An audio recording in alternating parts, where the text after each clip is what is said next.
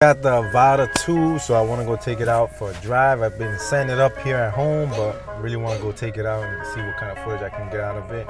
So today we're going to go drive and see if we can find a nice spot over here by the house. It's like a abandoned basketball field. I am going to fly this baby over there. So one thing to take a look is see those little branches over there? I'm gonna point the camera over there, but yeah, the branches over there. Whenever you're cutting through the trees, you gotta watch out for little branches and stuff like that, because that can get stuck right in the propeller and make it fall easily. So I'll try to go and do some loops around here and see. Let's power this thing on. Let's see how this thing flies up. Like it. Flies really good. Can't wait to go home and see the footage. So I haven't flown it in manual yet. I'm still learning on the simulator. I'm in no rush to put it in manual. You know, I'm trying to take my time with it, so yeah. So when I'm ready, I'm ready. And I'll be honest, I like flying it in just like normal in sport mode and being able to like just get some cool shots.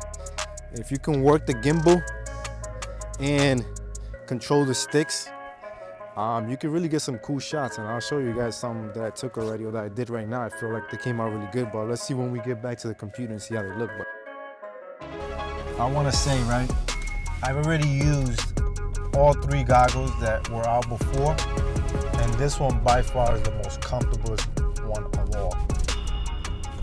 The fact that it sits on the top of your head over here, it doesn't put any pressure at all on your eyes, and it kind of like just flops down, and it's like, it's so comfortable.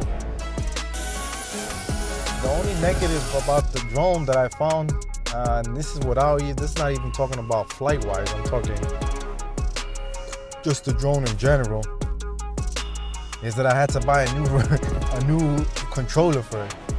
And it sucked because I got the drone at Best Buy, but Best Buy doesn't sell any of the controllers, any of the FPV controllers. So it was like, I had to wait for the controller to come in 2 days to even fly this thing. Like, yeah, I could have flown it with the motion controller, but I don't want to fly it with the motion. Like, that's ridiculous. Why would you make a special remote for it that just works with that drone and not have it available at launch? I feel for like in stores. Like, I feel like Best Buy and all these stores that have contracts with DJI should have said, hey, I need one of these controllers for each unit that we have.